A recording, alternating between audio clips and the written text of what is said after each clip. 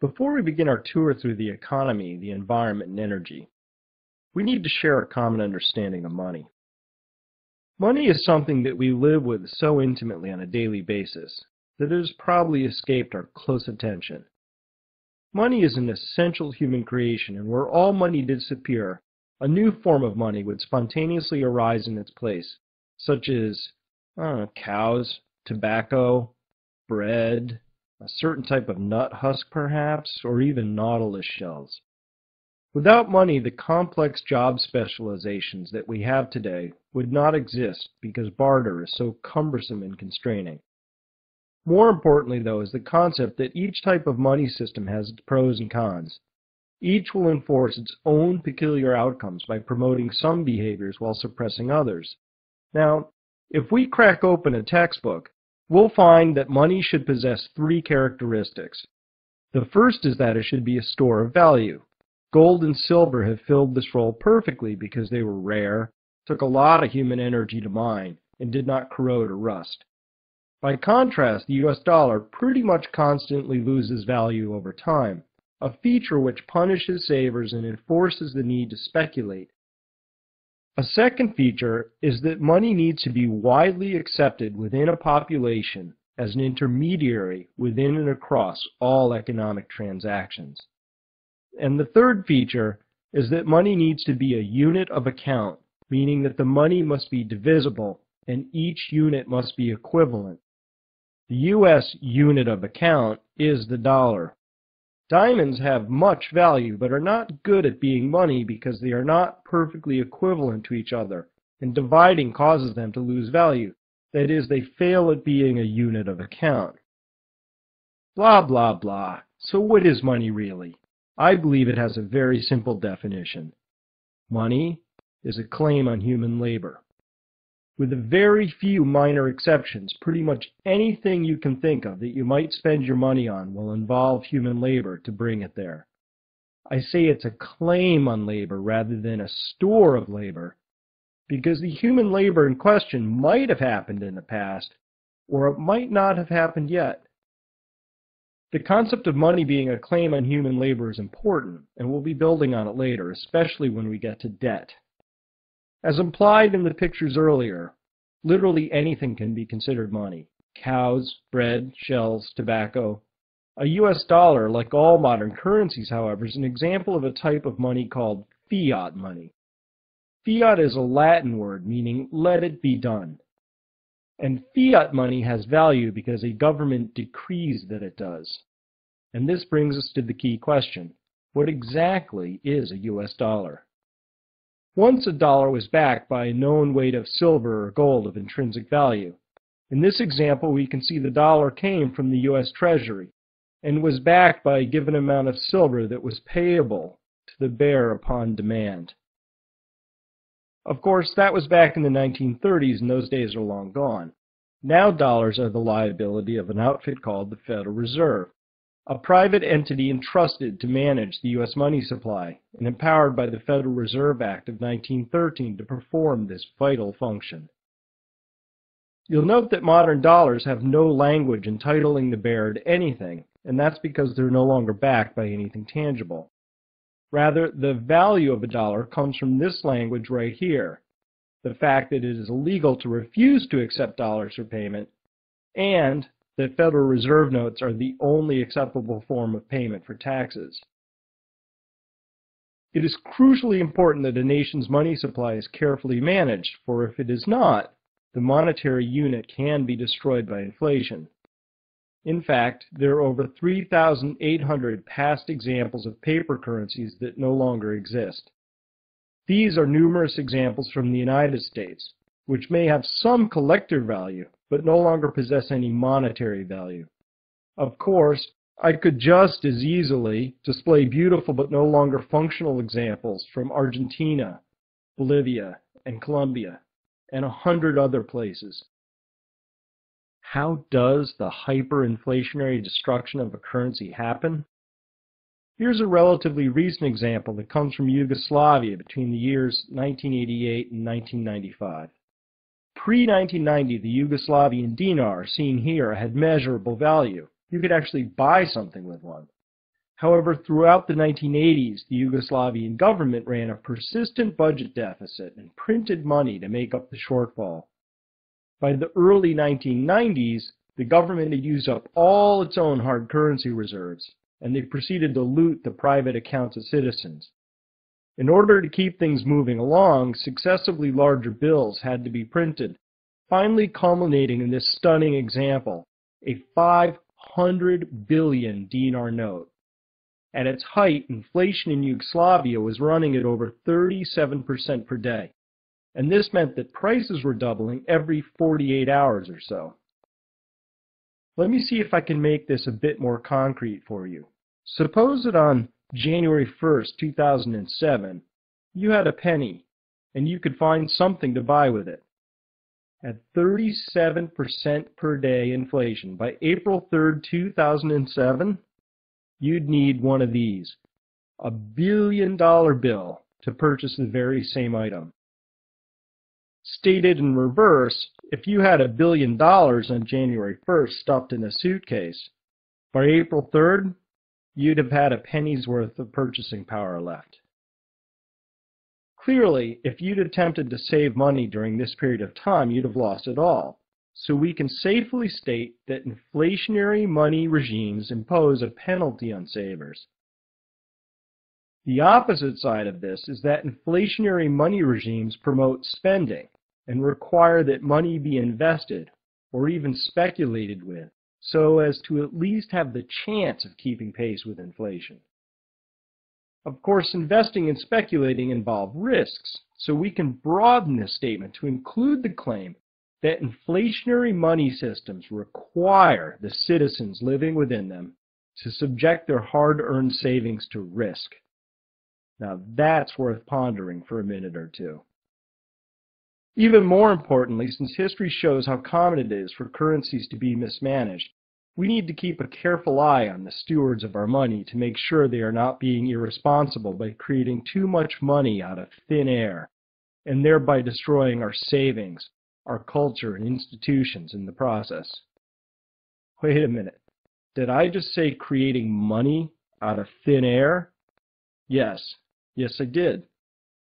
This is such an important process to your, our, my future that we're going to spend the next 2 sections learning how money is created.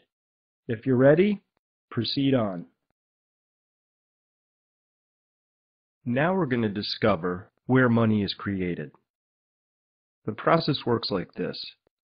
Suppose Congress needs more money than it has. I know, that's a stretch. Perhaps it's done something really historically foolish, like cutting taxes while conducting 2 wars at the same time. Now, Congress doesn't actually have any money, so the request for additional spending gets passed over to the Treasury Department. You may be surprised or dismayed, or perhaps neither, to learn that the Treasury Department lives hand to mouth and rarely has more than a couple weeks of cash on hand, if that. So the Treasury Department, in order to raise cash, will print up a stack of Treasury bonds, which are the means by which the U.S. government borrows money. A bond has a face value, which is the amount it will be sold for, and it has a stated rate of interest that it will pay to the holder. So if you bought a bond with $100 face value and that paid a rate of interest of 5%, then you'd pay $100 for this bond and you'd get $105 back in a year. Treasury bonds are sold regularly in auctions, and it's safe to say that the majority of these bonds are bought by big banks, such as those of China and Japan recently. At auction, the banks purchase these bonds, and then money gets sent into the Treasury coffers, where it can be dispersed for the usual array of government programs. Now, I promised you that I'd show you how money first comes into being, and so far that hasn't happened, has it? The bonds are being bought with money that already exists in the banking system. Money is created by this next mechanism, where the Federal Reserve buys a Treasury bond from a bank.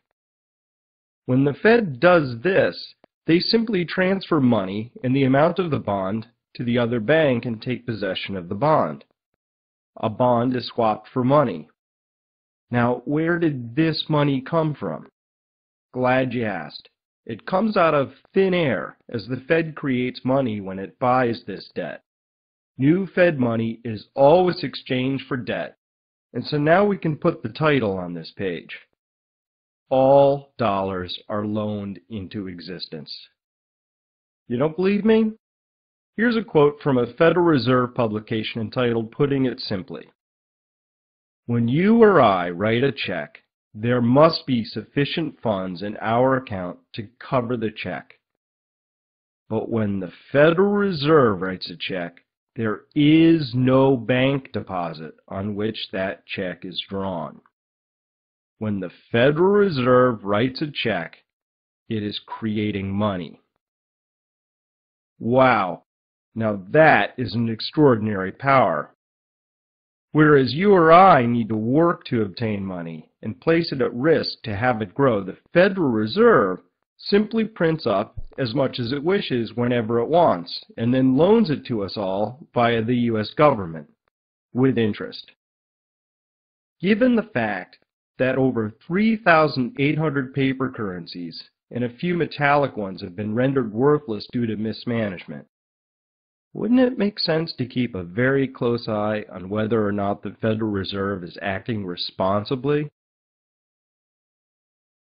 So now we know that there are two kinds of money out there. The first is bank credit, which is money that is loaned into existence, as we saw here. Bank credit is a type of money that comes with an equal and offsetting amount of debt associated with it, debt upon which interest must be paid.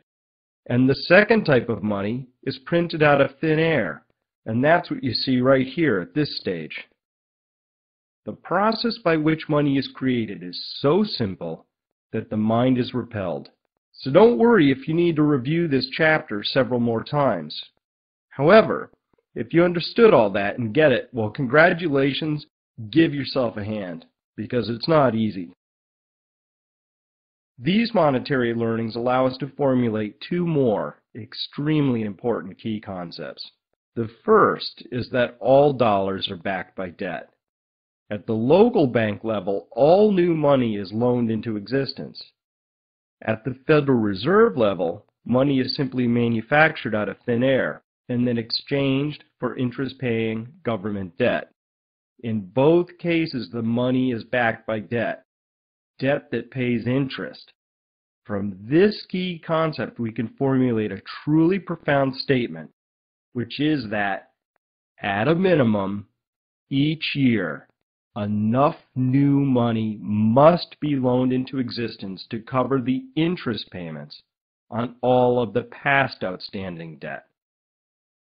If we flip this slightly, we can say that each year, all the outstanding debt must compound by at least the rate of interest on that debt. Each and every year, it must grow by some percentage. Because our debt-based money system is growing by some percentage continually, it is an exponential system by its very design. A corollary of this is that the amount of debt in the system will always exceed the amount of money in the system. I'm not going to cast judgment on this and say that it's good or bad. It simply is what it is. By understanding its design, though, you will be better equipped to understand that the potential range of future outcomes for our economy are not limitless, but rather bounded by the rules of the system, all of which leads us to the fourth key concept, which is that perpetual expansion is a requirement of modern banking. In fact, we can make a rule. Each year, new credit or loans must be made that at least equal the amount of all the outstanding interest payments that year. Without a continuous expansion of the money supply, past debts would not be able to be serviced and defaults would ripple through and possibly destroy the system.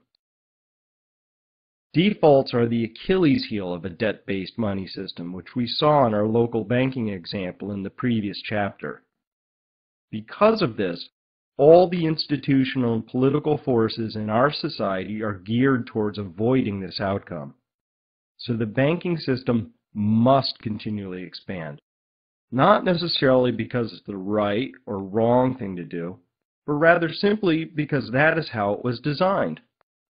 It's a feature of the system, just like using gasoline is a feature of my car's engine. I might wish and hope that my car would run on straw, but I'd be wasting my time because that's just not how it was designed. By understanding the requirement for continual expansion, we will be in a better position to make informed decisions about what's likely to transpire and take meaningful actions to enhance our prospects. So the key question is this: what happens when a human-contrived money system that must expand by its very design runs headlong into the physical limits of a spherical planet? One more belief of mine is that I will witness this collision in my adult lifetime, and in fact it may have already started, and I am extremely interested to see how this is all going to turn out. Now, this is admittedly a truly gigantic proposition to consider, and some would say that it's not very interesting at all, but rather it's just frightening. Well, if you want the future to look exactly like the past, then I suppose it is frightening. But if you are flexible in your view of the future, then you have an opportunity to make the most of whatever future actually arrives. These are fascinating, invigorating, and truly unprecedented times. And I am thrilled to be living right here, right now, with you. In the next section, we'll be looking at some very important historical context about our money system, where you'll learn that our money system could be viewed as a masterpiece of sophisticated evolution, or as an historically brief experiment that is not yet 37 years old. Let's go. We've got one more key concept in front of us, and that's inflation. And then we're going to connect a few dots at the end. Most of us think of inflation as rising prices, but that's not quite right. Imagine if an apple and an orange are $1 each one year, but $10 each next year. Since you enjoy eating apples and oranges the same in one year as the next, then the only thing that's truly changed here is your money, which has declined in value. Inflation is not caused by rising prices.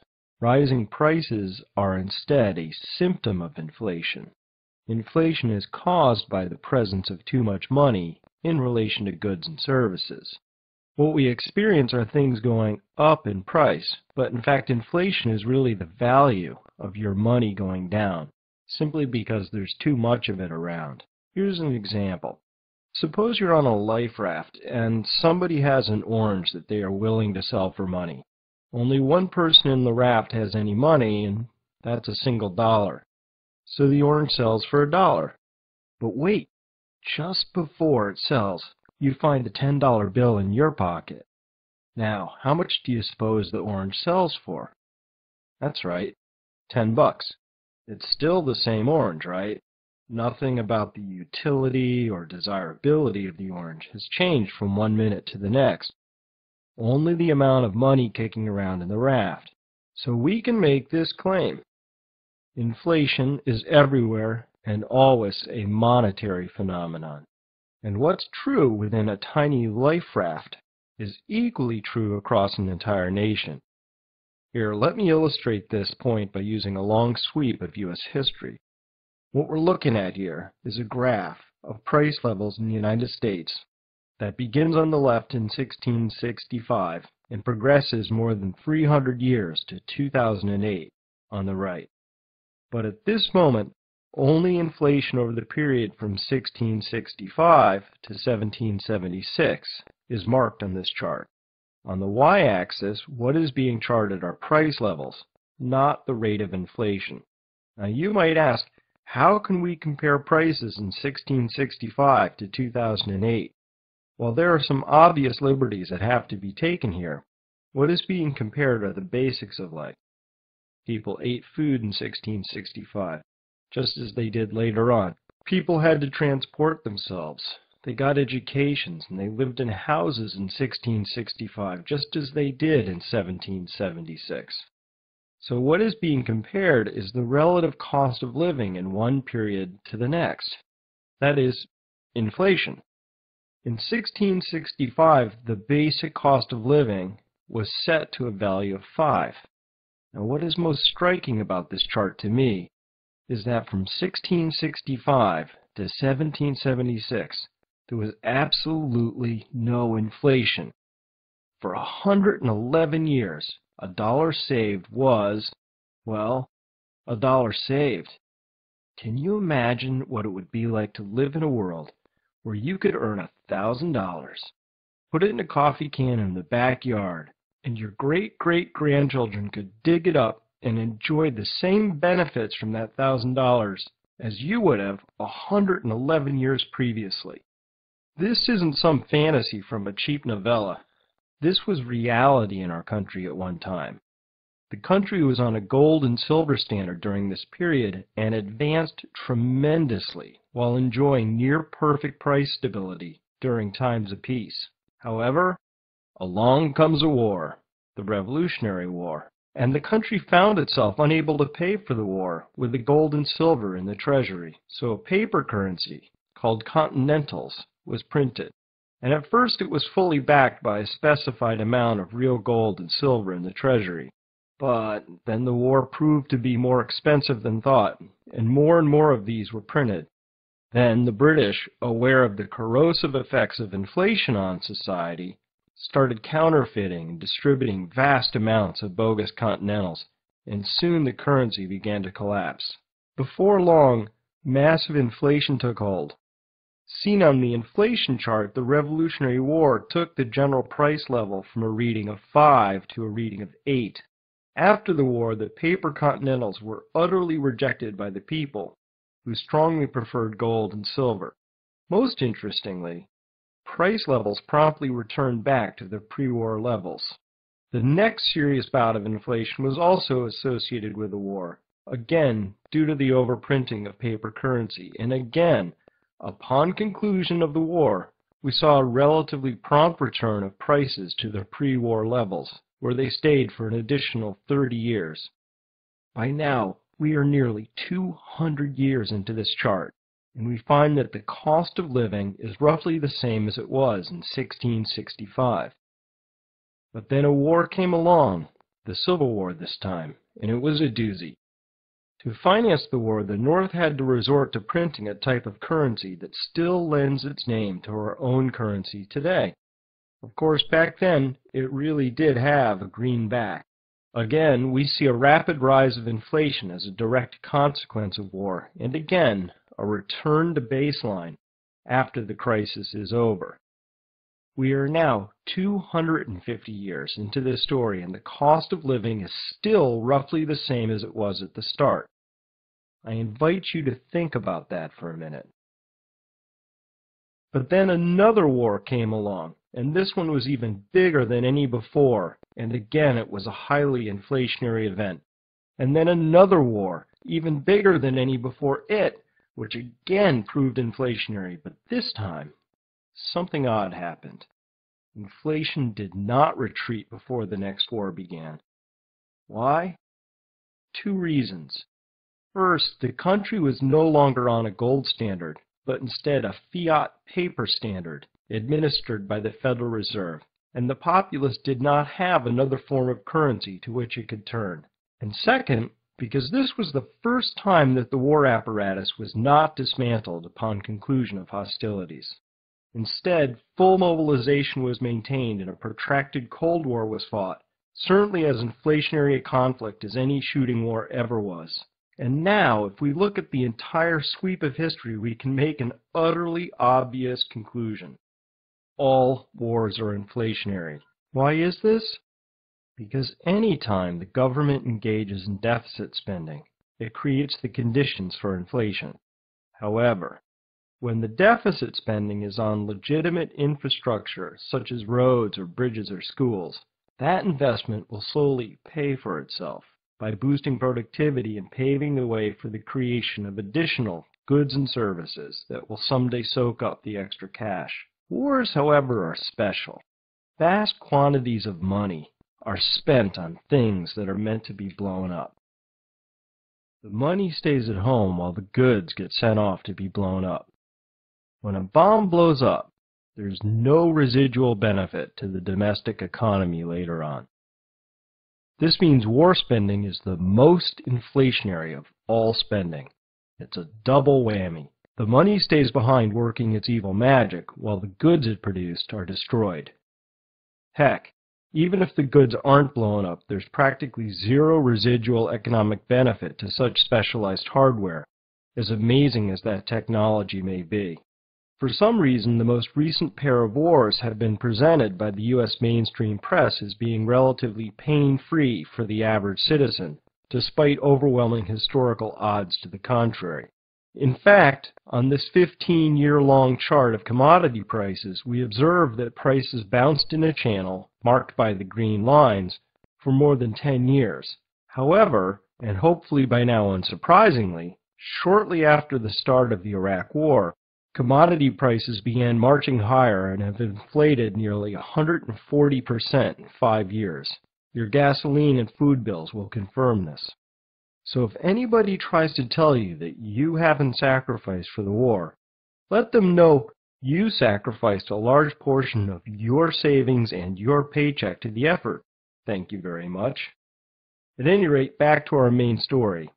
Here's inflation between 1665 and 1975. Knowing what you now know about Nixon's actions on August 15, 1971, what do you suppose the rest of the graph looks like between 1975 and today? This is your world. You've been living on the steeply rising portion of this graph for so long that it probably looks like level ground to you. Because inflation is now a permanent feature, and because it advances at a percentage rate, your money is declining in value exponentially. That's what this hockey stick graph is telling you. What does it mean to live in a world where your money loses value exponentially? You know what it means because you live there. It means always having to work harder and harder just to stay in place. And it means perplexing and astoundingly risky investment decisions have to be made in an attempt to grow one's savings fast enough to avoid the ravages of inflation. It means 2 incomes are needed where one used to suffice, and kids left at home while both parents work. A world of constantly eroding money is a devilishly complicated world to navigate, and leaves scant room for error, especially for those without the appropriate means or connections.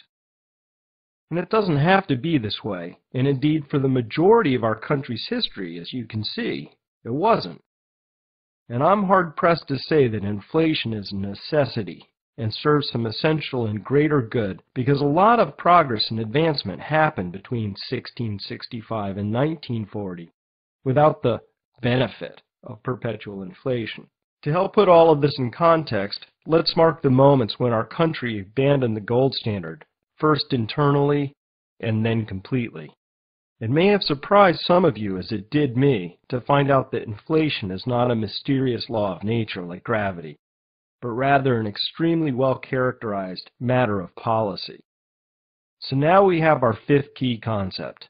Inflation is everywhere and always a monetary phenomenon. Flipped a bit, we can say that inflation is a deliberate act of policy. Here's what one wag had to say about this matter. Paper money eventually returns to its intrinsic value, 0. That was Voltaire in 1729. Of course, he was a bit too pessimistic in his assessment, as this German woman proves by using her furnace to liberate the intrinsic heat content of paper money. John Maynard Keynes, the father of the branch of economics that utterly dominates our lives, had this to say about inflation. Lenin was certainly right. There is no more positive or subtle or sure means of destroying the existing basis of society than to debauch the currency. By a continuing process of inflation, governments can confiscate, secretly and unobserved, an important part of the wealth of the citizens. The process engages all of the hidden forces of economics on the side of destruction, and does it in a manner that not one man in a million can diagnose. Given that the destructive, corrosive effects of inflation are so well understood, by the architects and the administrators of our monetary system. It's fair to wonder exactly what the plan here is. Now, finally, here in Chapter 10 of the Crash Course, we can string together these three very important dots. Number one, in 1971, the U.S., and by extension the world, terminated the last connection to a gold restraint, and federal borrowing turned the corner, never to look back. Concurrently, the money supply turned the corner, piling up at a much faster rate than the growth of goods and services. And so we get to data point number 3, which is that inflation is the fully predictable outcome of data points 1 and 2. Boom, boom, boom. 1, 2, 3. All connected, all saying the same thing, with profound implications for your future. Now, if you're of a mind that there's no reason that all three of these graphs cannot just continue to exponentially accelerate to ever higher amounts without end, then there's no point in watching the rest of the crash course. However, if you don't happen to believe that, then you're going to want to see the rest of this. There is literally nothing more important for you to be doing right now than gaining an understanding of how these pieces fit together, assessing the risks for yourself, and taking actions to prepare for the possibility of a future that's substantially different from today. Now that we've covered compounding, money, and inflation, you have the tools to get the most from the remaining sections of the crash course. We have a few more dots to connect. Let's go. Holders of that debt don't get their money back. Boom! The claims get diminished. In this instance, if the future isn't large enough to pay back the claims, then defaults are simply a way of not paying them back. The inflation route can be confusing, so think of it this way. What if you sold your house to someone and elected to hold a note for $500,000? The terms call for the note to be repaid all at once in 10 years as a single payment of $650,000. Well, what if you get paid your $650,000 right on time? But that $650,000 will only buy this house. You got paid all right, but your claim on the future was vastly diminished by inflation. In the default scenario, your money is still worth something, but you don't get it back. In the inflation scenario, you get it back, but it hardly buys anything.